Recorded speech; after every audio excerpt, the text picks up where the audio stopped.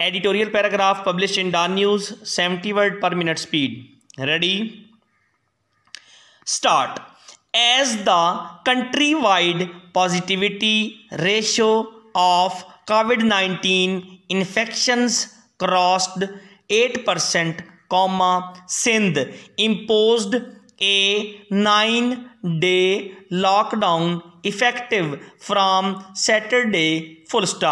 The decision came as nearly 5,000 new coronavirus cases were recorded across the country on July 30, and as oxygen beds and COVID-19 units in Karachi's hospitals began to fill up, The province Chief Minister said the lockdown from July 31 to August 8 was a loose lockdown and was different from the one last year, Export related industries,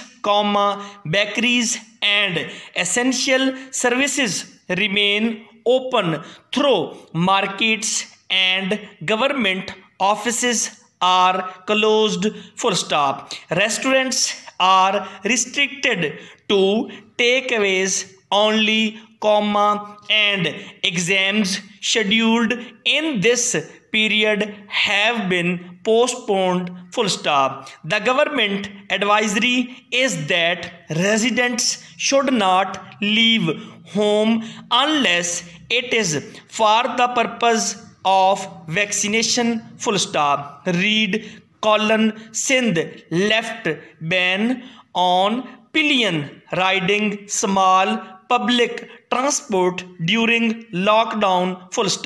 The closure of markets and restriction on business activities will bring hardship to daily wage earners and inconvenience business,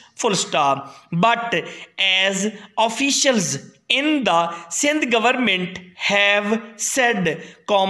it is absolutely necessary to provide breathing space to public sector hospitals that are feeling immense pressure from an uptick in COVID-19 related hospitalizations, It is imperative that the spread of infections in the province is kept under control and the curve flattened, With Muharram around the corner and large processions expected in major cities, failure to act from now can have terrible consequences,